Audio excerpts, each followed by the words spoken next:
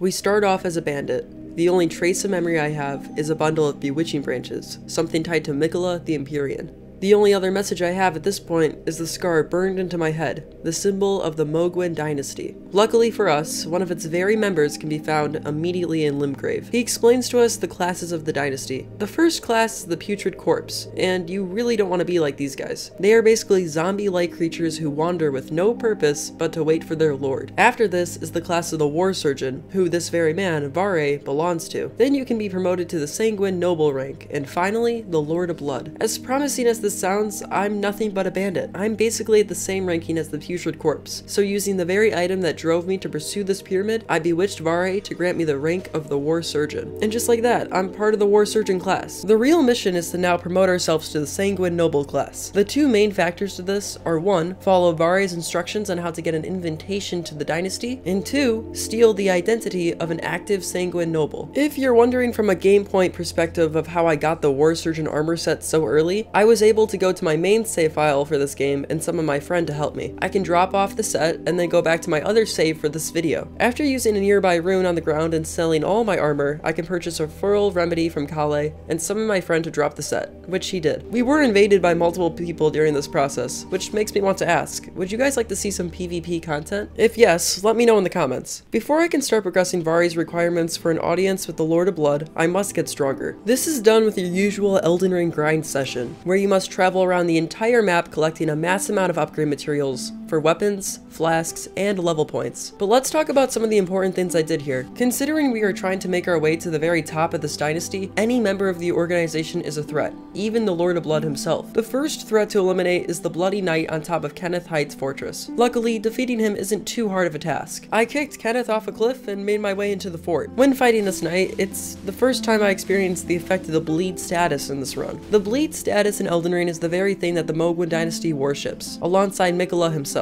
All weapons I would acquire in this playthrough would take advantage of this ability, which drains a percentage of your opponent's health when procced. 2 of these bleed procs was all it took to defeat this knight and his comrade. The next target is the first bloody finger that you'll encounter. Normally this would be a hard fight to accomplish, but a nearby summon named Yura comes to aid soon after the fight starts. Together we killed another member of the dynasty. With this done, I can finally upgrade my standard dagger to the Reduvia. After this I killed Patches and then bought his crafting book for Many Foul Feet, which would increase my rune level throughout the run. I honestly needed as many runes as I could get, with the brutal item requirements and the future weapons I would use. Speaking of runes, with the bleed weapon equipped, we can also kill Grail, who drops a massive amount. These runes help me level up Strength, Dexterity, and Arcane, because all of them are requirements for the next weapon I need. After collecting more upgrades throughout the map, I stumbled upon Raya. I bought her necklace back, gave it to her, and then went to get both medallions so I could meet her in the Altus Plateau. You can find her right after taking the lift, where she will transport you to the Volcano Manor. I needed to get here in order to acquire a somber 5, 6, and 7 smithing stone. Now that I'm in Altus, I can promote myself to the next rank, being the Sanguine Noble class. This can be done by defeating the nearby boss found in some runes. Honestly, this fight went so well that I didn't even get hit once. If you just spam the Bloodblade Ash of War that comes equipped with the Reduvia, this boss can't do much to stop you. Not only can we promote ourselves to this class now, but we can also get our hands on the Bloody Helike. Immediately, I cheesed the Knight's Cavalry boss for some free runes and upgraded it. If the plan is to continue Vare's steps to get an audience with Mohg, then I need to prepare a lot. I wanted to have a plus 10 weapon before the encounter. Like I had mentioned, Somber 5 and 6 were easy to obtain in Volcano Manor. However, there was also a Somber 7 present. It's a lot harder to get this one as it's locked behind the Godskin Noble boss fight. I attempted a skip glitch that used to be very easy to pull off. That involves you making a precise jump onto a ledge. I experimented a lot with this, but it was such a hard skip that I figured fighting the boss would be even easier. To prepare for the Godskin encounter, I killed the Putrid Tree avatar to get the damage reducing crack tier. I also acquired 2 sleep pots. With a plus 6 weapon, I was ready to take on the boss. Honestly, this was a fun fight without the other Godskin enemy present. The Bloody Helike didn't even deal absurd damage or anything,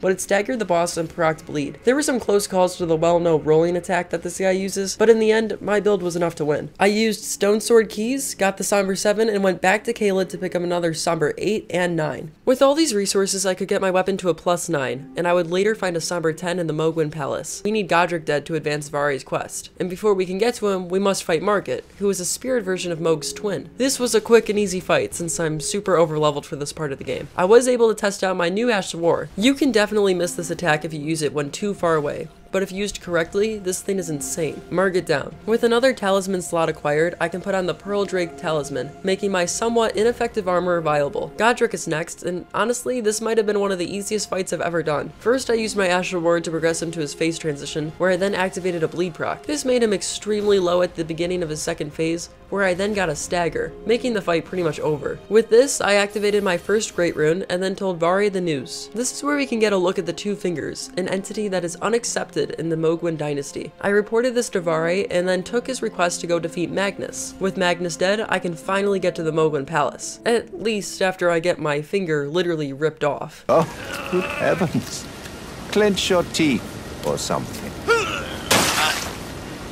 What is supposed to be a massive dynasty of different knights is instead just a wasteland of putrid corpses. On the bright side, I can still get a lot of runes and a somber 10. Instead of meeting with Mohg immediately, I thought it would be a better idea to go and continue Yura's questline, as it would eventually lead to Eleonora's invasion. Now, keep in mind that Yura is a rightful hunter of those in the Mohgwyn dynasty, so just to be sure, I wore different armor when speaking to him. I progressed his questline all the way up to the point where he can be found passing in a church of the Altus Plateau. This is where Eleonora invades, but luckily I was able to get her to follow me through a tiny hallway and pretty much kill her. When defeated, she drops the Purifying Crystal tier, which will make Mohg's audience much more friendly. And now finally, with all my upgrades completed, I can challenge the Lord of Blood himself. We can finally see him emerge from a pile of blood in the exact location we will be able to enter the DLC. It doesn't take him long to realize that we are a threat to his power, and just like that, the fight starts. After making this video, it's crazy to think that I used to not like this fight very much at all. The first phase is quite easy and simple. Most of his attacks are somewhat predictable and easy to dodge. It's simply a game of ducking and weaving through his wide spin attacks and knowing where to place yourselves when he throws fire everywhere. Now, surprisingly, despite Mohg being the literal Lord of Blood, he can actually bleed. Just because he can use blood for offense doesn't necessarily mean he can use it as defense. Unfortunately, I didn't find many opportunities where I would want to use my Ash of War, only because I spent most time using either R2 attacks for a stagger or R1 attacks for a bleed proc. This did pay off though. I staggered him and then hit a bleed proc shortly after. Honestly, I had him very close to death before his second phase started, as I got even another bleed proc during his ritual animation. Luckily, Eleonora's teardrop does protect me from taking any damage from this transition. Still, this second phase does let him regain health and grow wings, and this is where things get crazy. I had two very near-death moments immediately at the start of Mohg's phase 2.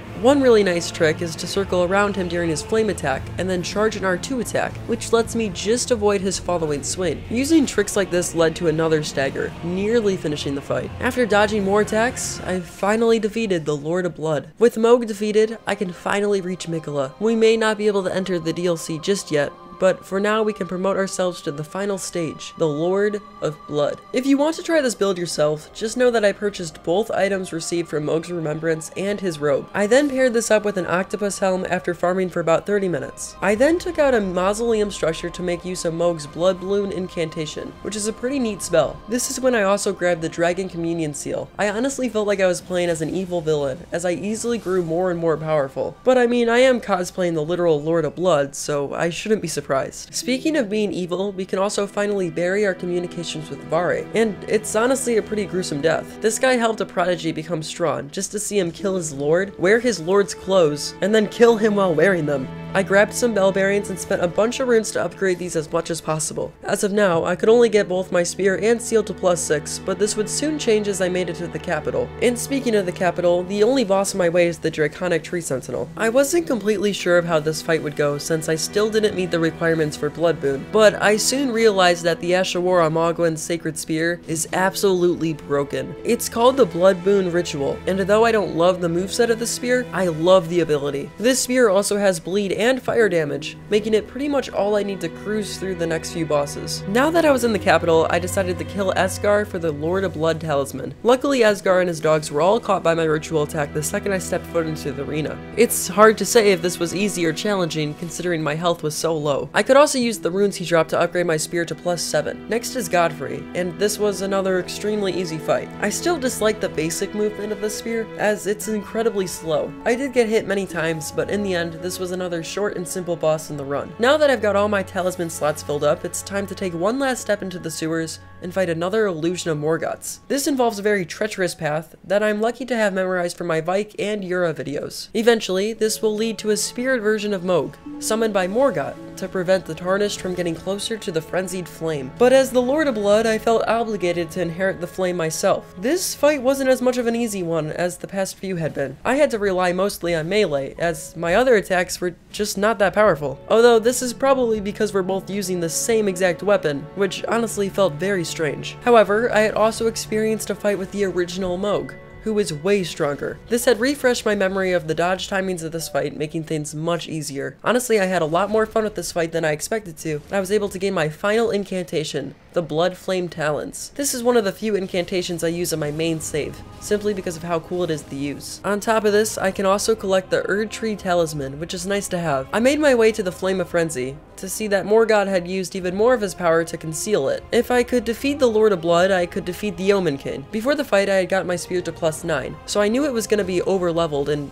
too powerful for this fight. But seeing my blood ritual deal immense damage as he nearly killed me was so cool. Or right here, just when you think I've gotten a free bleed proc, I'm hit with a toxic splash. Something about the contrast between these two characters is absolutely amazing. I honestly wish this fight had lasted longer, as Morgoth is probably one of my favorite characters in this whole game, maybe even the franchise. After hearing my brother's last words, I finally headed back down to the Flame of Frenzy. Honestly, I'm confident this is one of the evilest builds I've ever used in any Souls game. I also activated both Morgoth's and Mohg's Great Rune, finally reuniting the twins. After making my way through the majority of the mountaintops, I was sure to kill Okina. Apparently, he has relationships with Mohg, as according to the item description, Mohg and Okina had encountered each other before. It seems that Mohg must have been hurt by Okina's blade, which inspired him to basically alter Okina's soul. Pretty dark stuff. But anyways, Fire Giant down. I burned the Erd Tree using the Flame of Frenzy and then woke up in Majula. Earlier, I had collected as many sleep pots as I could for the Godskin boss in the Volcano Manor. I think most people won't be surprised when I say this was by far one of the easiest fights I had ever experienced. This weapon, when paired with sleep,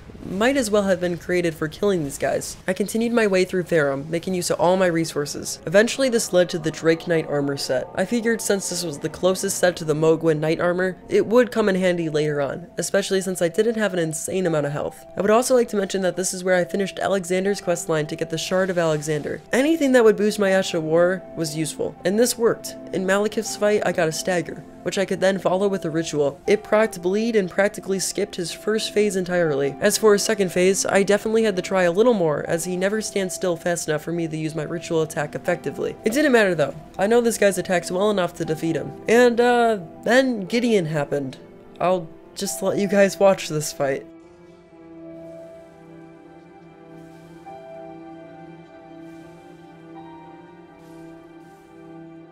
Godfrey was pretty interesting considering I could summon Shabriri. I actually wasn't able to do this last time I got the Flame of Frenzy because I cured it beforehand, but honestly, I'm not a fan of the summon, despite having Mohg's Great Rune active. I highly recommend summoning Nefeli instead, but personally, my favorite way to fight this guy is alone. I restarted the fight by myself and was able to kill the boss pretty easily. Now instead of finally becoming the Frenzied Lord, we have to take care of one more threat, Malenia, Mikola's blade. But first, I had to kill Niall. Luckily, I could use the very thing that I started with in the beginning of this run, being the Bewitching Branches. I was able to get both of Niall's knights to fight alongside me, and then, as usual, I absolutely wrecked his health bar with my Asha War. This pretty much ended the fight, as I only had to hit him a few more times afterwards. I activated the statues of Mikola and finally made my way to the Holy Tree, Mikola's Hallowed Tree. In order to prepare myself, I attached the Mohgwyn armor on, making myself the most powerful I could be. I won't lie, when fighting Loretta, I traded health a lot, but that was my plan. With this new armor, I could actually afford getting hit multiple times in a row. On the plus side, I think this armor looks super cool. But yeah, I was able to kill Loretta on my first try. Finally, it was time for the Lord of Blood to face off with Malenia. This fight was complicated, yet I'd sum it up by saying this build is absolutely broken. I won't lie, I still died many times. Just because I dealt so much damage didn't necessarily mean I could guarantee safety for myself when using it. I'll speed up the final fight a little bit to illustrate my thoughts. As you can see, Malenia's first phase is pretty mindless. Distance yourself a bit and spam your ritual attack. As long as you avoid her waterfowl dance, you should be good. During her second phase, you might take a bit more damage. Though this is coming from someone who does not know Malenia's dodge timings very well. As long as you can tank or heal through most things, you can eventually find a spot to cast your spell again. And after doing this for a while, she'll use her flower attack again, where you can take a breather before finishing the job. She's an incredible boss fight in my opinion, though I don't consider myself very good at fighting her. Luckily, this build is just that powerful. Now, you might think this is the end, but no. Something felt off. Instead of burning the lands between down and becoming the true final Lord of Blood, I had something else in mind.